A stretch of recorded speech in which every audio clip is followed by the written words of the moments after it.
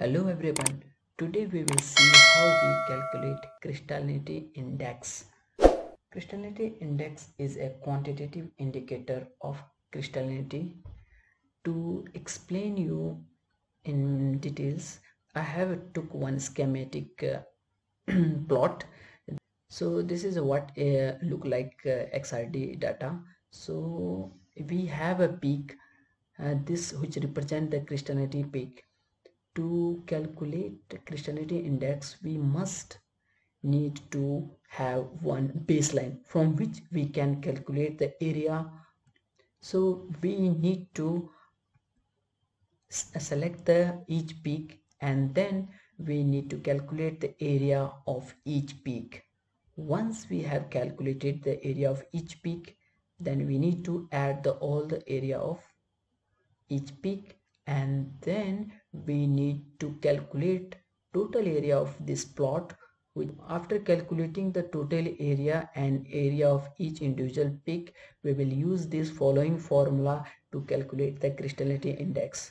We will do this same thing in the origin. Let's go to the OriginPro. So here I have XRD data, so we will plot it.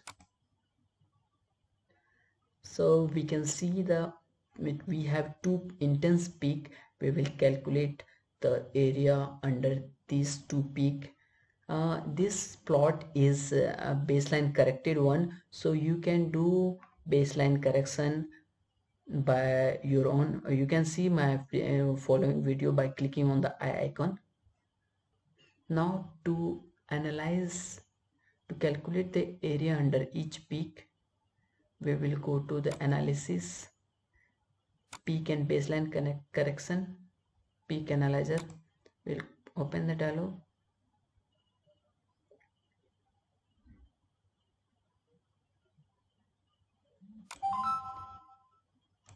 So here we can see the integrate peak. We will select this one and then we will go to next. So here we see that we have a baseline which is minus 19.84. So next time we will calculate the total area, the baseline should be the same for accurate result. We will click the next. We will click the next, and then what we do here, we will add the peak into our, so we will add peak,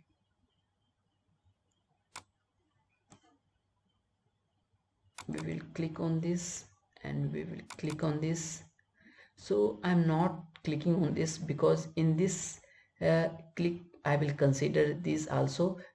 Based on your knowledge you can, or your application, you select your peaks. I'm just showing here how to do, and then we will collect the next. So here we need to adjust the width of selected area, so we will just select on this, and once you will click, so here two center line is there, two red line is representing, so I will select this much. For this one, the right part is,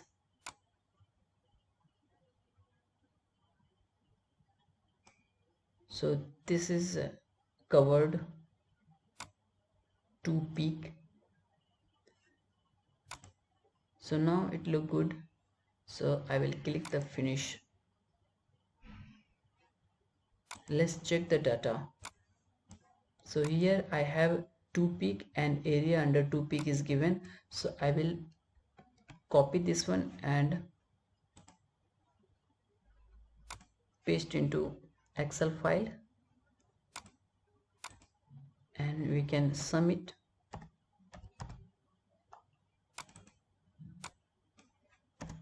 So this is the total area of peak.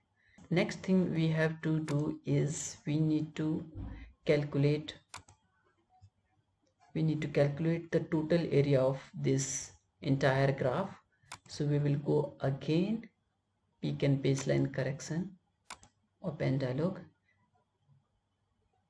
go to integrate, again see this value should be the same. The last time also it was minus 19.84, so it is same. So we can go with this, and this time we need to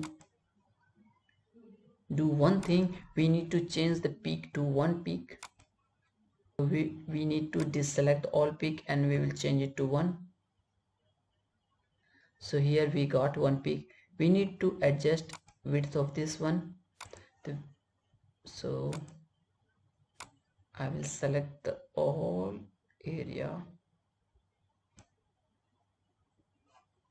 Once I have selected, this has covered the both crystalline and amorphous region. Now we will click the finish. So we have got the area here also, and this will again I will copy it somewhere. So our crystallinity index CI will be